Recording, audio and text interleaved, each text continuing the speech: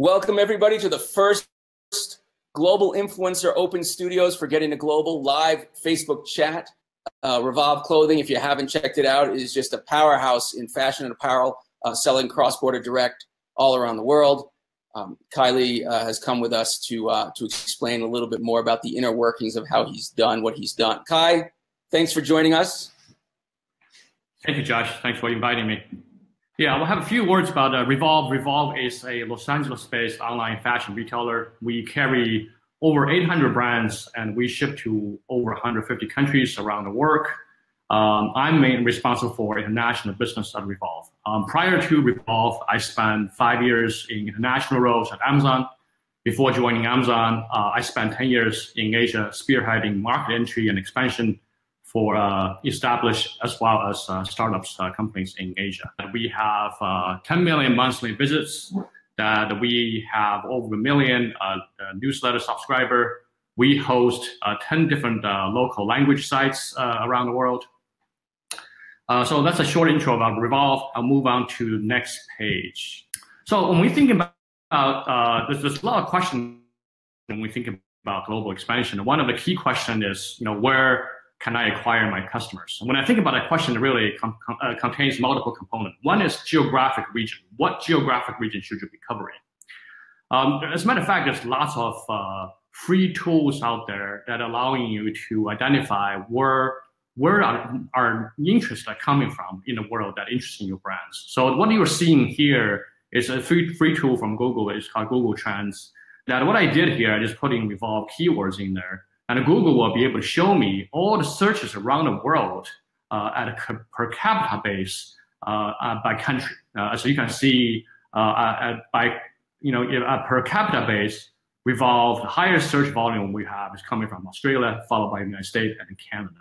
And not only you can looking at what country people are interested in you can also look at as drill down to a specific cities. So you can see here, I drilled down to Australia, and it's very, very clearly telling me that my #1 city in terms of interest from people per capita base again is from Sydney. It's pretty much on the east coast of Australia. That's where main of customers are based. So not only you can also using the free tools out there, and this is not only applied to Google Trends, but applying to most of tools out there, that you can also stack up comparables to you. So this particular slide is showing you how does Revolve stack up to a company called, let's say, Lehman Marcus? So you guys, as a matter of fact, I can put any companies out there. What are search trend and also in terms of volume comparison in the last 12 months, 5 years, however that you want it. So those free tools gives you a lot of information that where you should go and how do you stack up compared to your comparables. Not only you can put your own keywords in there, your own brand names in there, you can also put your competitor's brand name in there. By having this comparison, you will be able to tell that there are certain places in the world, countries, cities, that your competitor, your comparable is probably doing better than you, and those are probably the place that you should be looking after as well. So the other question when we thinking about customer acquisition, I think one of the questions that we should also ask is, in addition to geographic area, what channels are our customer most active on? So what you are seeing here is an internal tool, it's an in-house tool that we developed at Revolve. Now it basically records new customer journey. It records every single session before our customers first purchase. As you can see here, this customer on February 11th, 2016, that she was first discovered us via social media, and she was using her mobile phone. Just about a day later, that she came to our site directly through on her desktop. That first of all, she came to us through a search engine. It's a Chinese search engine called Baidu, and then the keyword she used is Revolve. So a day ago, she just randomly got in through a social media post. She got onto our website. The second day, she remembered our company name and she searched for it, and then she came back. On the second day, she spent a couple hours, all the way from 9:35 at night and all the way to the second day at 3 o'clock in the morning. She came in back and forth from different locations and came back to our site. And within those couple hours, that she one of the questions I had is, what was the key question she was looking for? What kind of information was she looking for that drove her to get up in the midnight and spend a couple hours on the site? And then, as you can see later down the road, by February 26th, and she signed up to over email channel, and then she constantly coming back through over email subscriber list. And then finally, on February 5th, I believe, that's the day, almost a month later, 3 weeks later, she made her first purchase. So there's a couple of things very clear here, I think, for the call out. One is that she engages on mobile phone, and she shops on a desktop. As you can see, every time, in most cases, she came back to us through social media, through email. She came back on her mobile phones. And when she's trying to do some research and doing final shopping, she's on her desktop. And it took her 3 weeks to complete her first order on Revolve.com. And my question is, why does it take so long? So how does she shop? That's one of the questions I had anywhere when I go to see, trying to enter a new market.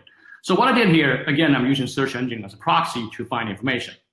So on the left-hand side, that you will see, I basically, when you go to any search engine, you type a keyword, the search engine will tell you, hey, people search these keywords, also search other keywords. Here are the other keywords or search term they searched. On the left-hand side, you will see is the search term that people relate the search term to over brand name Revolve in China. On the right-hand side, what you see is the result in the US. So a lot, as you can see on the left-hand side, there's a lot more information that people are looking for. They're looking for shipping, logistics. They're looking for if your products are legit, tax and duty. And so there's a lot of questions that people have in their mind when they search about Revolve. There are other things they're searching for. Those other search terms really represent their pain points. So on the right-hand side, you can see it pretty much they only search for Revolve alternative. They're looking for Forever 21, Mastigel, Urban Outfitter, Zara. So domestic, so it basically shows for a domestic shopper that shopping is relatively straightforward. The only thing they need to know is if it's the right price, if it's the right product, if it's the right color. Maybe they want to know if it's Prime. That's about it. The shopping journey is very short. We're talking about a matter of hours, and in most cases, probably a few days, that's it. As for international, there's a lot more questions they need to get answered. That's why the conversion funnel takes a couple of weeks to complete.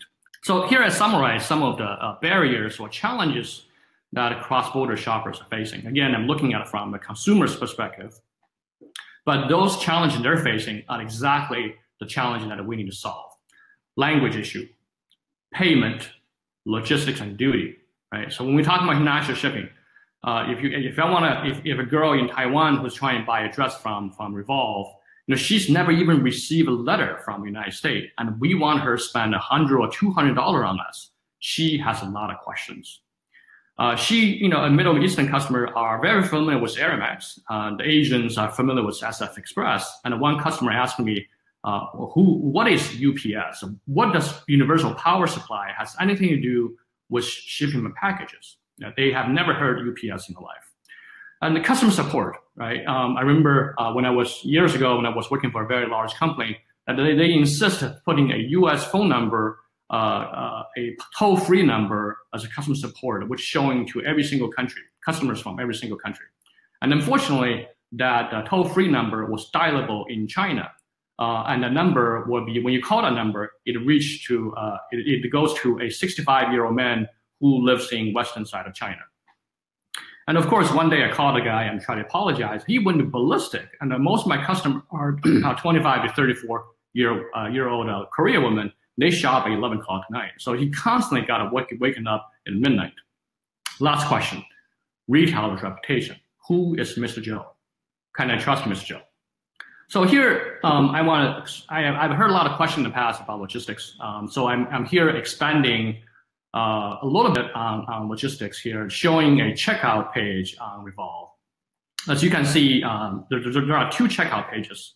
Both are shipping to Australia. The one on Revolve checkout page that we pre-calculate duty and taxes, and we allow a customer to prepay duty and taxes. So the duty prepaid option will allow as to deliver the package goes directly to customer door without stop. It will increase your customer experience, that reduce your transit time. So you can see the one on the top is that is a card that over $1,000. In Australia, the duty threshold is 1,000 Australian dollars. So we automatically pre-calculate duty and taxes. On the bottom is a product. It's a card valued at $150 or 140. I can't see exactly on the screen. But anyway, it's below 1,000 Australian dollars. So as you can see very clearly over there, there's no duty item being charged. But I think the point here is that at a Revolve checkout page, we pre-calculate duty and taxes, and we pre-collect that, and we pay on behalf of customer to the local customs. Over here, that Revolve, we ship to over 150 countries. As you can see, that we work with a variety of local last mile delivery companies to maximize customer experience. However, we've been in business for 15 years, but we still can only cover localized 30 countries with the best-in-class last-mile delivery companies. We still using U.S. Post Office, USPS, to deliver to 140 countries. So as an example I'm showing above, that's to Dubai. That as you can see, that we're working with Aramex, sending to Dubai. Aramex is a Middle Eastern carrier. However, the second option, which is priority shipping, which is using USPS.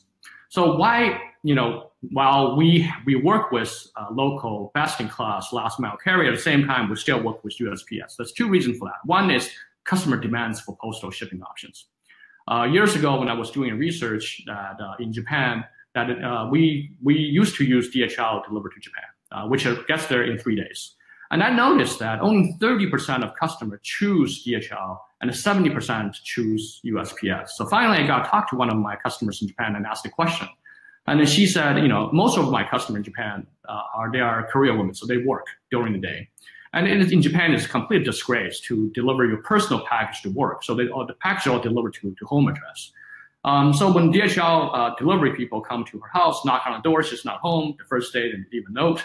Second and third try, and then she will get a note saying, hey, we tried it 3 times, please pick up. And she said, the Japan Post does the same thing. However, the post office is a block away from me. The DHL depot is about across town, takes me an hour to get there. That's why I choose postal service. So there's a lot of, even though you probably want to offer multiple different service, that USPS has always been one of the default choice that we offer. And the second is that the postal system provides you maximum coverage, that anywhere in the world that you want to, that post office will be able to cover. Next page, please. Sure. And Kai, I don't know if you can hear me, but my understanding is also that the USPS, because they have agreements with other government entities and other government logistics, it can sometimes be a little bit smoother of a process, and certainly on a price point, much more competitive. Is that accurate? Yes, that's accurate. That's especially accurate for emerging markets. And for emerging markets, that the postal clearance is a lot easier than the commercial clearance. Okay. Thanks. Cool. Thank you. Next page. So in summary, I'm putting a short summary for what we just discussed, global customer acquisition. In terms of geographic coverage, there's tons of free tools out there that you can prioritize the region, city, or the language you want to target based on your current interest coming from abroad. There are tons of free tools out there. The ones I showed you are Google Trends. There's of course also Amazon's Alexar.com. There's a tool called Google Market Finder where you can, the URL is showing on the screen, which you can input. You can select your industry, the product you sell, the price point, and it will show you the countries that would be interested in your product in terms of logistic readiness, the growth of your particular segment, and all that. And it will provide you a list of countries that you should be targeting. And of course, there's also Google Analytics, which is something that you own the data, that you should be able to clearly see where your customer is currently coming from, and also where the visitor is coming from in the world. If you currently don't have a significant global footprint, so you don't have your own data, look up your competitors or comparables to see where you could expand to. Channels, we talked about channels. You want to prioritize channels that your customers are most active on. For example, the one example I showed you earlier was from China, and very clearly 50% touch points that coming from Chinese customer, they were through social media. So those are, which is a strong hint that's a channel you cannot give up. Last, when we're thinking about customer acquisition, let's don't forget customer experience. That's probably the first thing that we should think about, that we should understand and solve those challenges they're facing. That by having a better customer experience, your conversion rate will drastically improve. We're not talking about 10 or 20% improvement. We're talking about doubling easily of your conversion rate. I think one of the point I really want to communicate through every time I talk to people about cross-border marketing or cross-border expansion or market entry is I try to understand your customer segment may change from country to country. So, years ago when I started a new job, on my desk there was a piece of paper describing my initial assignment. And this new job, my first task was try to take the company into China. And on the bottom, on a particular page, it has a description of my target customer in China. It basically describes a luxury role model with income over $150,000 in China. On the left-hand side, you can see that's one of the charts showing, it's a McKinsey study, was showing the customer segmentation in China. It's a couple of years old, but I think it's still valid today to discuss. As you can see, the luxury role model at the time only represented 1% of household, but however, represent 19 to 24% of the consumption. This group of people, they tend to buy spontaneously. They value service, particularly good service is very important to them. And they reward good service with return visits. And that is the luxury role model segment are the exact customer base we have in the US. That we are very, very proud of our service level in the United States. We deliver in 2 to 3 days. That we provide 100% free return, no question asked. There's two other segments that I was looking at. One is middle-class aspirants. So we're looking at close to half of the household population that only accounts for 10 or 16% of the purchase. And then the third one that I was looking at is called fashion fanatics. So those are a group of people who spend disproportionate amount of money of their income on fashion product. They exert strong influence over people within their circle. They're very active on social media. They're particularly looking for products that, because they're very active on social media, they want to show off what they purchase. They tend to show off products that have difficulty to find locally. So at the time that when I was thinking about going to China, by default, of course, the company believed that all the customer in China should be the same exact customer in China as well. My argument at the time is that when you move to a new country, that your target segment would shift. And let me give you one example. For the luxury role models, that they value service, which is something we provide in the United States. However, if I go to a place like China, that my package will take over a week to get to my customer's hands. Just imagine if a Chinese customer sits in Shanghai, there's a piece of dress that's available next door at the same time, also available on the website. What is her choice? Is she going to buy from us, waiting for a week, or she's going to walk downstairs, go to next door, try it on, nose fit, and enjoy right away? Opposed to a week later, she got a package and the dress size was too small. No, that's obviously that she will be buying from the next store. And also, it's when you're looking at our local competitors, say in Korea, Samsung Fashion will be able to deliver the same day in Seoul, and Iconic in Australia will be able to do next day delivery within Australia. My core competency, my core value proposition in the United States, which is service, that does not exist in another country. However, when we turn the table around and we're thinking about a Chinese consumer, if there's a piece of dress or product she cannot find locally, that is the product. She's going to get out of bed at 2 o'clock in the morning, come to my website, and make a purchase. My value proposition in China is accessibility, it's not service. So when entering into a new market, your targeted customer segment may change. You need to redefine your core value proposition. You will lose a few. At the same time, you're going to gain a couple. You want to identify the most correlated customer segment to your value proposition. And it's after that, that by knowing that you're understanding your core value proposition, redefine your customer segmentation, you want to adjust your marketing mix to adapt. You know, for the example I gave earlier, the Chinese consumer, the fashion fanatics, they're very, very social driven. Naturally, social will be a big playground for you to market to your consumers. Most importantly, of course, don't forget that we want always constantly want to improve of customer experience. And Kai, would it be safe to say that you go through different channels, obviously, in different regions? Can you talk a little bit about that? You are absolutely right. I think that's something probably I missed in the presentation. In generally speaking, the channels when I look at around the world by different regions, my major channels are very different. Generally speaking, of course, this is going to be different from retailer to retailer. Generally speaking, Western countries, Australia, Canada, Europe, they're more heavy on performance marketing. When you go to Asia, Middle East, Latin America, that social media are very, very dominant and also very effective, powerful channels. In terms of customer acquisition, early on we talked about we gave an example of a new customer journey. We talked about for a international customer, the conversion funnel, the conversion period is very, very long. It's ultra long. We look at 3 weeks. The example we showed was 3 weeks. In the United States domestic market, that conversion funnel is only a matter of days. So because there's a longer conversion period, as a marketer, that we should be aware that we need to build more touch points into the conversion funnel. So since the more touch points also means more investment.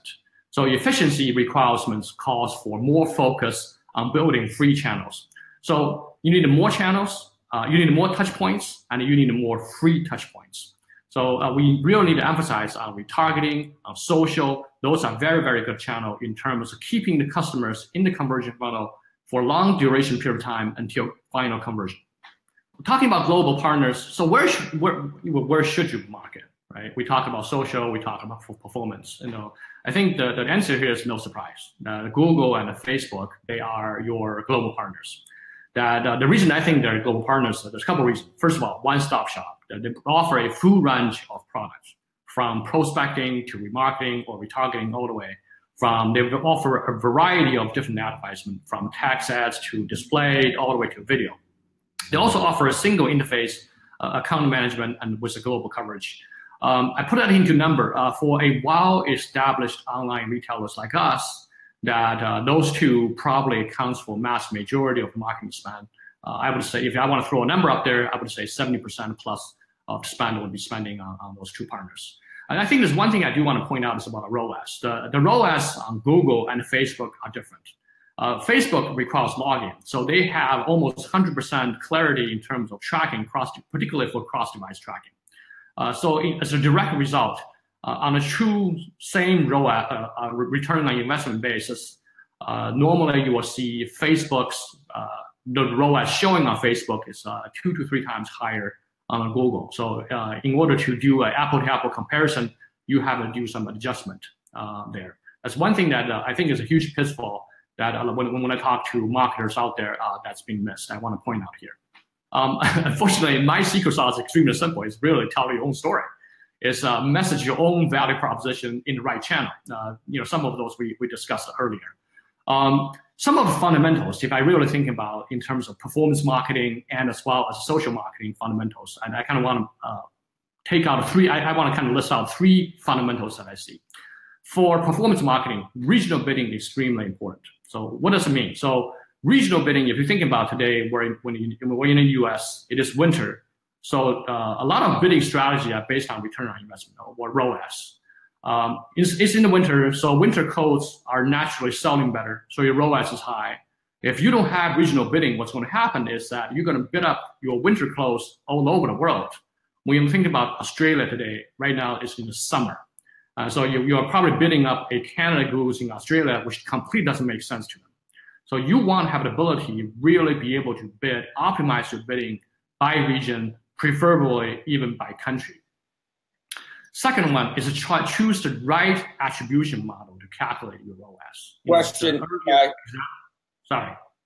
what is regional bidding? Can you just go back? What is bidding in general for people who aren't using these tools? Okay, so bidding, a very simple example is that for particular keywords on Google that I want to bid X amount of dollars, say 50 cents or 80 cents. That's my bid. So normally those bids are calculated by certain algorithms, the tools that you use. A regional bidding is that basically saying I want to bid this on 20 let's say keyword Canada Goose jacket. I want to bid in the US for 80 cents, and I only want to bid 5 cents in Australia, because Australia is in the summer and the United States in winter. And the reason I decided to do that is because today in the US, there are more people buying Canada Goose. As in Australia, there's less people buying or interested in Canada Goose. Choose the right attribution model to calculate ROAS. The example I showed you, the customer journey, as you can see very clearly that there are 50% of the touch points through her first purchase were through social.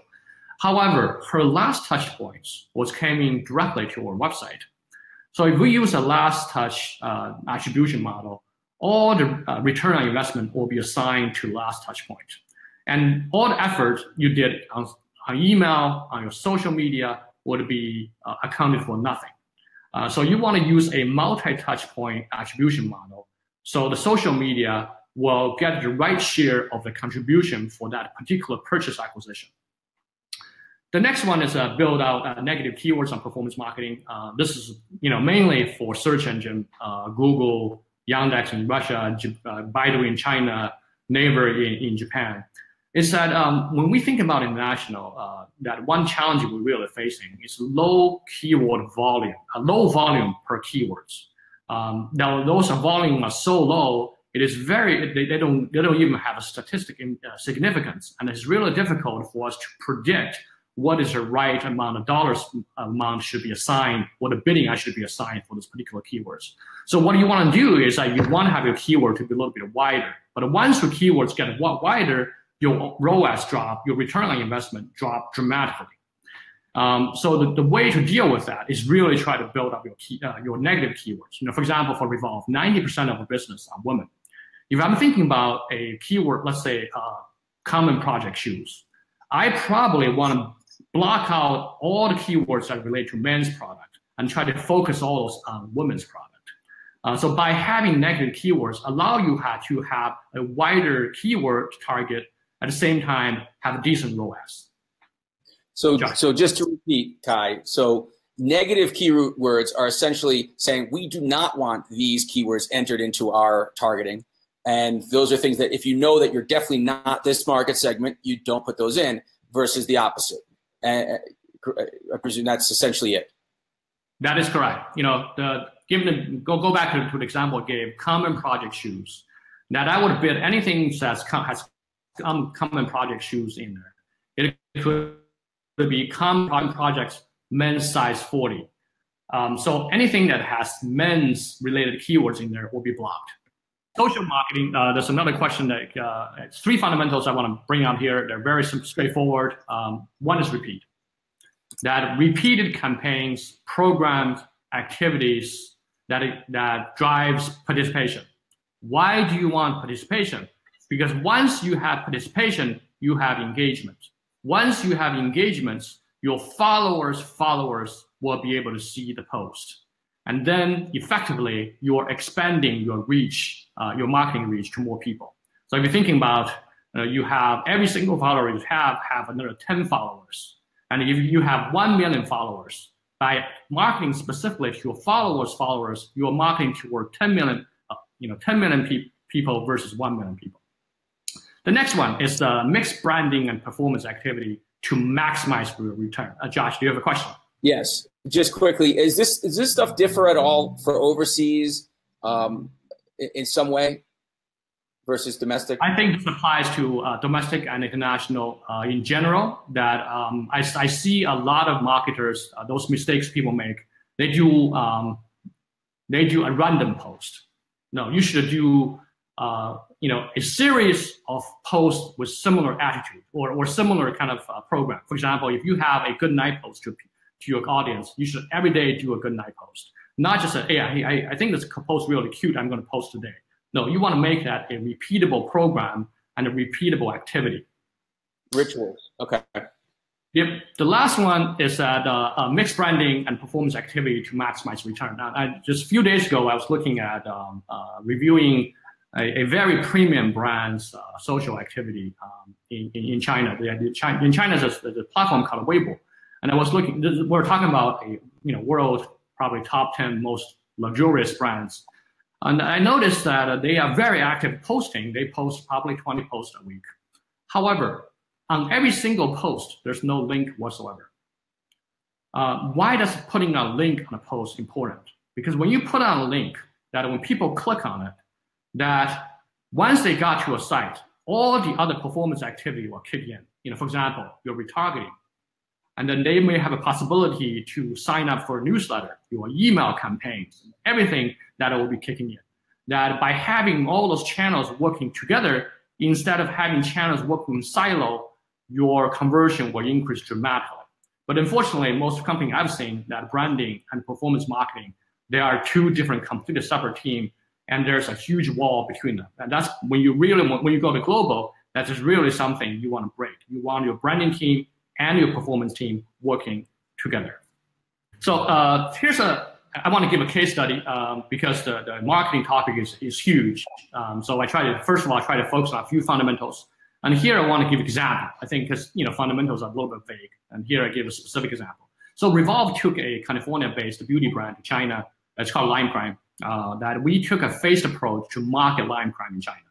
The phased approach basically we started with accumulating followers and make it fun. And then we specifically try to target followers, and then eventually the last phase. So the phase one, what we did here is prior to launch Lime Crime in China, Lime Crime had a limited awareness in China. That their social presence in China was spread across different social accounts on different social platforms. There's just like multiple different platforms has little pockets of their followers or their fans. So in the phase one, our goal was very simple, was primarily try to centralize Lime Crime's existing social presence under a single account, so it can be accessed through a single unified marketing campaign. The tactics were extremely simple. So we basically went on different social platforms, so searched for posts that has mention of Lime Crime. That we contact the most influential account in China. That they and then basically we're talking about organic accounts. Those are people who are core Lime Crime brand lovers. And we announced the news that Lime Crime is officially come to China with Revolve. And we asked them to follow Revolve account to stay tuned. And also, we asked them to spread the news on their individual account while at Revolve. Then we encouraged Lime Crime lovers to vote for their favorite products. And those data were collected and used in our buying decisions. Eventually, and during that process, that they were also able to introduce Lime Crime products to Revolve fans, which are roughly about 300,000, 400,000 followers strong. So phase two is that where Lime Crime sponsored 20 bloggers with gift box containing most popular items as well as new product that's going to arrive soon. Then we engaged each 20 bloggers and then had repeated activities with them. The goal here is really try to get our audience to participate in those engagement. And then at the end of phase two, we worked with a local Chinese beauty blogger, which is a beauty mega influencer. Her name's Naomi. Then Naomi hosted a 1-hour live stream of on Revolve social account to introduce Lime Crime product. That live stream had over 1 million viewers. And today, I think at the time I wrote this presentation, that we had 8,000 comments. Today, I believe probably over 10,000 now. And also that existing followers brought their friends to watch live stream post. Every single post we had, there's a link on it that will be able to bring the audience to Revolve website, which will be later on used for retargeting purpose. And then here's the page, phase three, it's basically product launch. The official product launch on site, official statement was will be launched at 8 p.m. that day. that including an official email send out, the site banner talking about Lime Crime product launch overnight. However, the product was activated at 6 p.m. So there's the reason that it's a 2-hour difference is very simple, is that we will give us the ability to announce a secret early access to Lime Crime product through social channel. So why do we why do we do this, right? Give a 2-hour early access. There's two purposes for that. One is, 6 p.m. The timing is very important. 6 o'clock, everybody's sitting in the subway, sitting in a taxi. They got nothing else to do. At the same time, we're giving them something they felt is extremely secretive. And when you're secretive, it's great to share. So they're sitting in the taxi, they got nothing else to do, and they have the secret in their hand. So they massively share the news that Lime Crime is coming to site earlier, and I'm the one knowing about it. At the same time that we actively working on the connector. So on the right-hand side, you will see this is a tool that we have that allowing us to see the spread of our post. So when people forward posts, that become a new dot. And then when we'll be able to see how those posts are traveled around in the social space. And in the past, that we have been constantly using this data, so we know where are the major influencers that will be able to help us to make this post or this news explode.